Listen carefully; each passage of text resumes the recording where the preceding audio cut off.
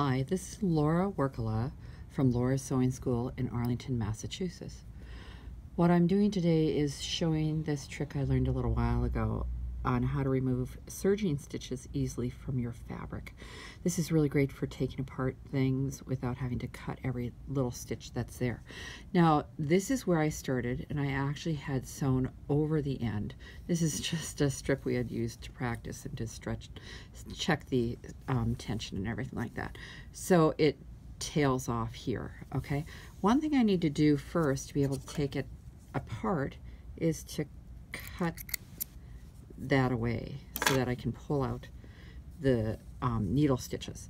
So when you have serging, of course, I'm going to go from the side where you can see the two needle lines, the lines of needle thread. So we've got the left loop, the left needle, the right needle, the upper looper, and the lower looper. You can tell the lower looper side, you don't see the lines of stitching as well. You see this kind of Y-shaped stitch. Here you can see both lines of needle thread. So what I'm going to do here is I'm going to first take out, if you look at it here, this is the left needle and the right needle. I'm going to take out the right needle thread first. I'm going to go here and get underneath that thread, a little harder on knits than on wovens, and pull.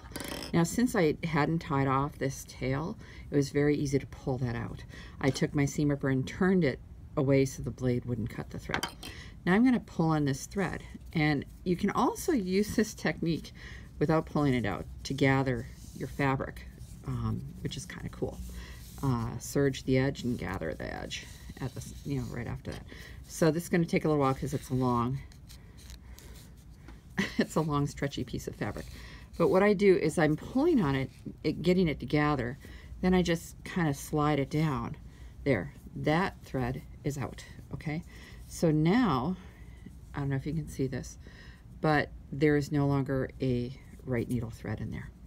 All right, now I'm going to take out the left needle thread. Let me get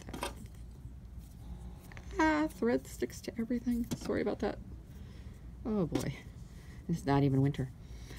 Okay, so here I'm going to, now here's the challenge when you have all the threads the same color. What looks like a stitch right here is actually the looper. The looper runs back and forth like ribbon candy, okay? So what I'm going to do is not go where it looks like a stitch here. I'm going to go between what looks like a stitch to get the thread for the left needle position, okay? So here, once I get a loop going, I'm going to put the seam ripper shaft in there to pull on that. This one is being more stubborn. Maybe I need to cut that tail. I think I will. There we go. Okay, much better. So now, okay, once you have gathers, just pull past the gathers. It's actually better not to push the gathers down, like, like pushing a curtain. It's actually better to just pull on that. What's past it, and the gathers will transfer. Oh, got that out. All right.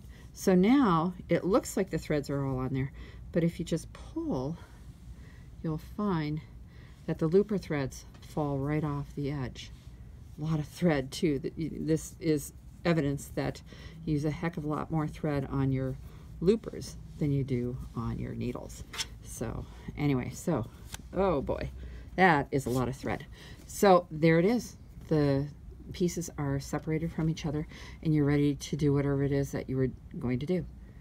Hope this helps.